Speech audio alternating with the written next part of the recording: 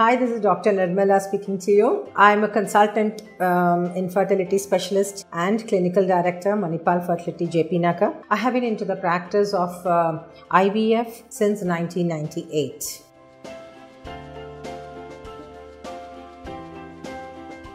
So as I already said, the causes could be either in the egg, the sperm, the embryo or the uterus. So what do we do? How do we understand whether the egg is at fault? When can the egg go or be majorly at fault? One is the age. All of us are aware that as the age advances, there is a decrease in the quality of the oocytes. Now, this is a major concern today in today's scenario because we find a lot of women postponing their first child, postponing their marriage first, and then they want to complete their career before they even think about having a baby. So practically, we do not have any younger women coming to our clinics asking for a baby at all. The age at which we generally get to see them is 30 or 31. And there are enough evidences in the literature to state that today there is an advance in the ovarian aging of the woman by easily 6 years, which means a woman at 30 years, when she comes, she has an egg reserve only of a 36-year-old woman. 6 years she has already lost. So what can be done? This becomes an irreversible factor because there's no way that anybody can reproduce eggs. Sperms are something which are continuously generated once in every 2 to 3 months. Eggs cannot be. They are produced once in the lifetime when she was in the womb of her mother. So age becomes a major factor.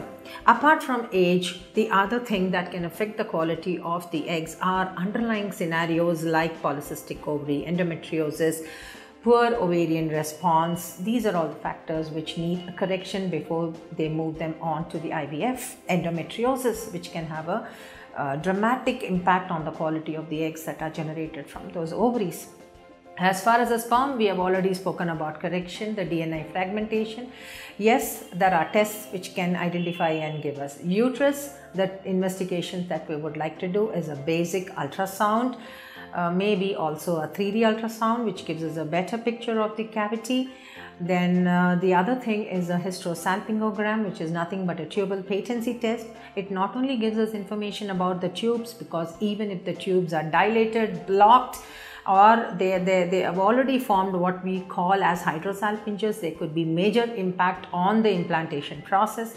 They could also give us a picture of the uterine abnormalities, which could be congenital, which could be acquired, in the sense there could be any kind of a double uterus, there could be a single uterus with 2 cervices, there could be 2 cavities, there could be an arcuate uterus, a septate uterus, Synicae, or even an absent uterus. So there are all these abnormalities which can be detected by an ultrasound, by a hysterosalpingogram and a hysteroscopy.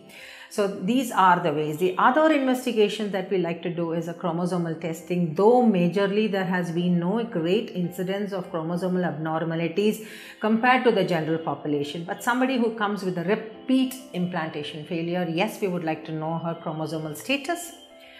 Coming to the immunological mechanisms, the tests towards it, it's a big question to be answered. There are some people who feel that immunological tests make a sense. There are many who feel that they are a waste of expenditure and time and energy. What we understand by the immunological tests is that if you look at when he or a she undergoes a kidney transplant, we always have heard about the kidney being accepted or the kidney being rejected. There's some phenomenon called a host versus graft rejection factor. So when the embryo, which contains the proteins derived from the sperm, which is foreign to the mother, the immune mechanisms of the mother have to be dampened. Only then she will accept that embryo.